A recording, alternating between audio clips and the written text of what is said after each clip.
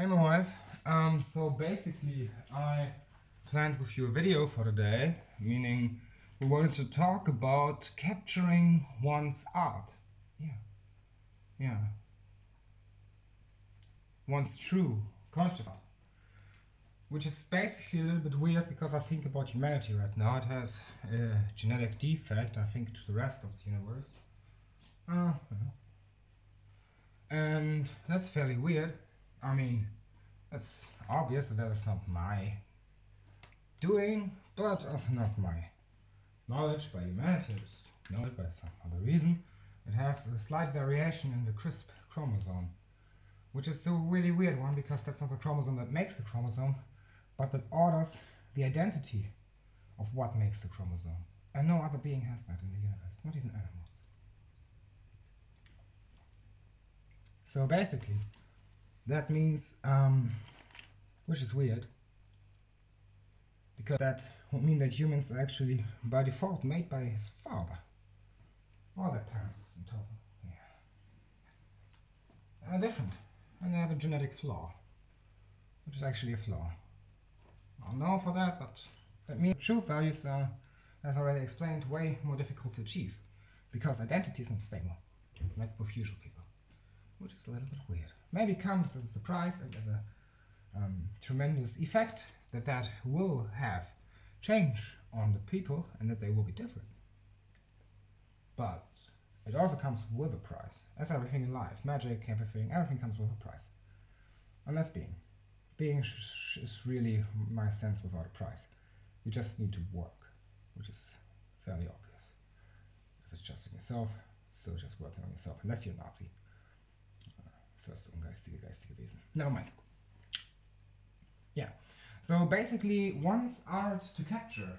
That's really weird because and everything that has a price, you basically pay the price for being yourself. So humanity must have a really different idea on the price that is to pay for things. But maybe not. Maybe they even know this, but they think they can cheat it sometimes. I don't know.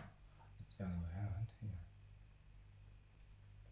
So what we're actually going to talk about is something different.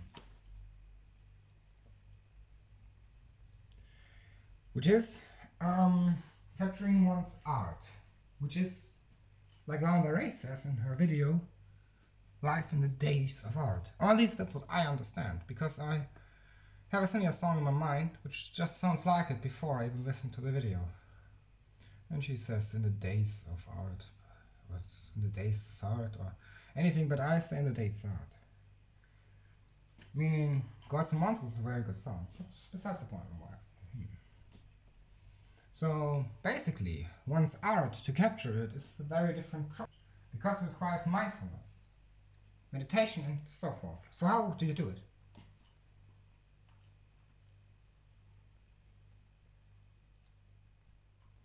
Well, you do it, basically, right, by capturing the movement on your inspiration that you cause to yourself.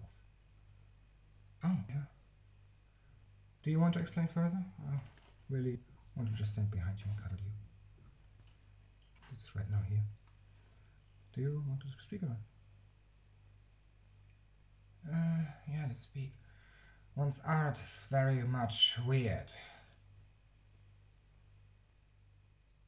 One's art is very much weird.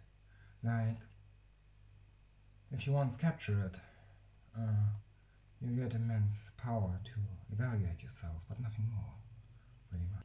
The rest is up to you. Totally. I think that's what you can then reevaluate. Nothing else. Whatsoever.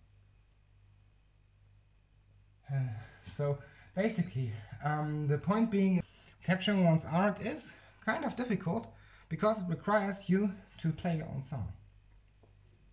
Yeah, I agree. My brother fairly well explained that. Wifey, let's do the real explanation, which was by this just introduction, without any presence of Miss Ford. I think. Do you want to speak? You're very well better in this. You're a woman, you're different than me. You have different sets of knowledge, even a different idea of how to view yourself. I'm rather stable in my view of my own body, and you're rather morphing, which is not so funny if you think that it's a sexual metaphor. It's really not. So wifey, please don't view that. I really love you. So please speak up. So basically, capturing one's art is kind of weird because it requires you for the idea to be mathematically improven but proven, meaning you need to basically evaluate yourself to the meridian you set by inspiration by the song you want to listen to that is not yet written in your mind. And that needs to be mathematically calculated out on how it influences you. That's how you capture one's art. That's why math and art are so intertwined. Yeah, I agree. Now it's my time to speak and finish it? Yeah. Okay.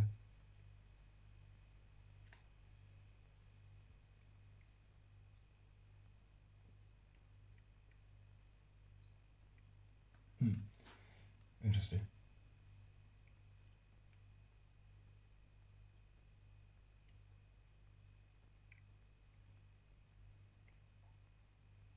So basically, that means that if you play your own song, technique for that to get this idea into your head is count the numbers that you like, put them at any point in time to the idea of the song at any frequency, and then just let the frequencies run through the base number you calculate to be counted out. The other 2 or 3 or 6 base numbers that you make up or that are predetermined by some other numbers you choose are then your mathematics for the song to evaluate.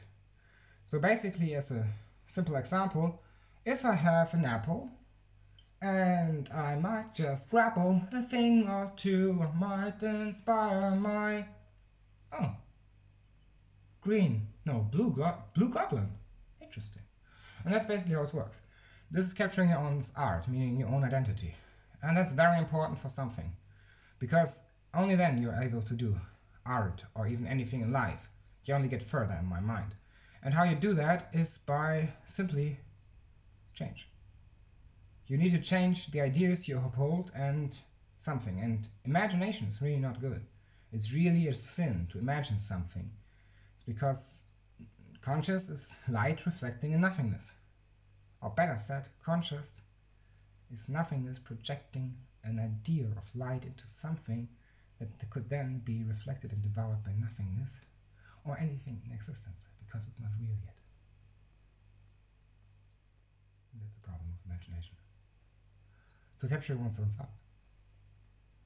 It's very important to get yourself stable in any way, but can never be explained unless you achieve a certain point of state.